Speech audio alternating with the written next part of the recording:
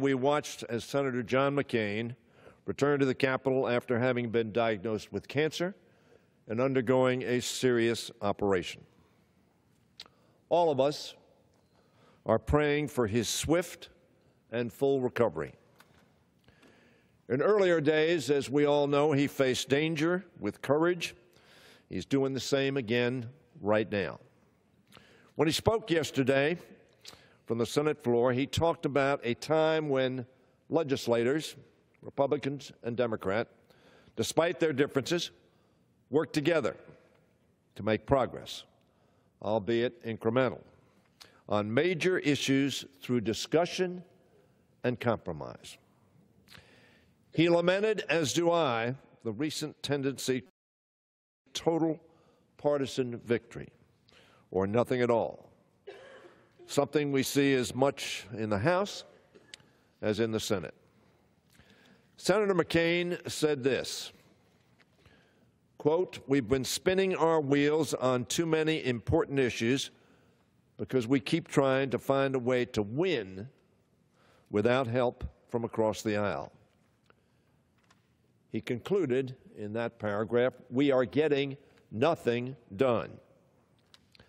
Instead, Senator McCain proposed legislators ought to return to regular order. Regular order, for those who aren't familiar with the day-to-day workings of Congress, simply means doing things in the proper way. Drafting a bill in committee, holding open hearings, marking up with amendments, reporting it out, and then bringing it to the floor for amendment and debate before voting on it. This process, this regular order of business, affords every member an opportunity, regardless of party or district, to have input and help shape the policy. That is the way it should be. The product of such a process, as Senator McCain described it, would be, and again I quote, "something that will be imperfect, full of compromises, and not very pleasing to implacable partisans on either side."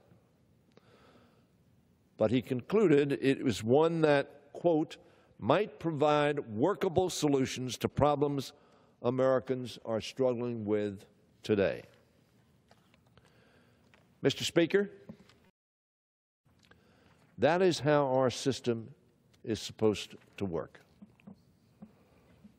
I started my career in this body in 1981. Shortly thereafter, I joined the Appropriations Committee.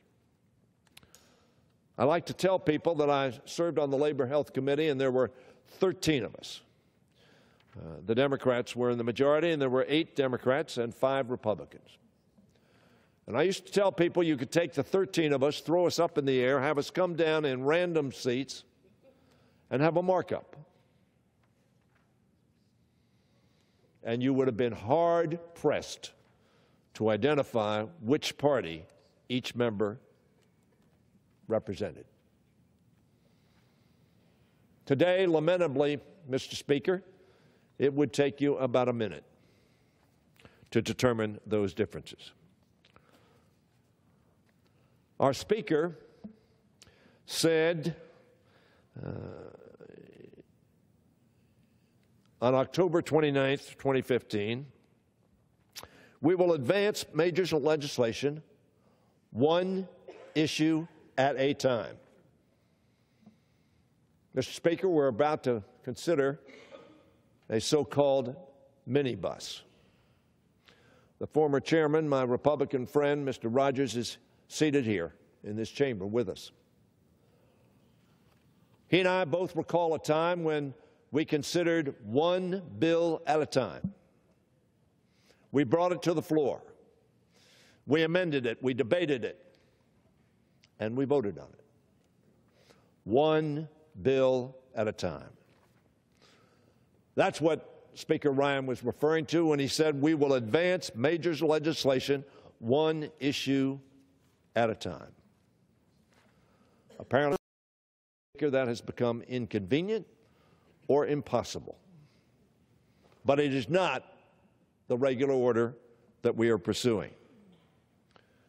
Speaker Ryan went on to say, we will not duck the tough issues. We will take them head on.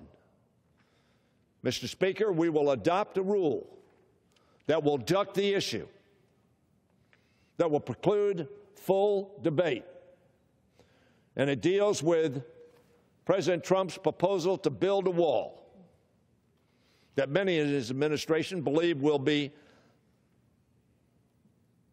ineffective in accomplishing the objective that we all support, and that is keeping our country secure and making sure that those who come into this country are known to us and don't sneak in to the country. But the wall will not work, and we will not be able to debate that fully because it will be included in the rule. And I suggest, Mr. Speaker, that is ducking the issue. It will be deemed passed. We won't vote on it. We will vote for the rule or against the rule. And the wall and $1.6 billion will be deemed passed. Mr. Speaker, that's not how our system is supposed to work. Neither side ought to let the perfect become the enemy of the good. Neither side can claim credit for all the best ideas. That's why working together is imperative. That was my experience when I served for 23 years on the Appropriations Committee. That's why regular order is so important. It protects the American people. It protects each member who is here representing some 700,000 people, give or take. That's why regular order is so important. It facilitates dialogue and debate. It brings out every view and idea and provides the framework for compromise. Compromise is the essence of democracy. And I suggest it is the essence of successful families, whether they be countries or mom and dad and kids. They come together and they agree. Not because they get everything they want or the other side gets nothing they want, but because both sides compromise. Mr. Speaker, I agree with Senator McCain. We need to return to regular order. Speaker Ryan, as I've said, told us shortly after his elevation that he wants, and I quote, the House to work its will. Minibuses don't allow that. Omnibuses don't allow that. Frankly, CRs don't allow that. The Speaker adopted in principle an open and transparent process. Sadly, Mr. Speaker, we haven't always seen that. But there's still an opportunity for the 115th Congress to reflect that vision. That's what Senator McCain was talking about yesterday. He was appealing to the best of us, the American in us, not the partisan in us, not the confrontationalist in us, but the seeker of productive compromise in a democracy. The Congress and our country will be better if we return to regular order. And I yield back the balance of my time.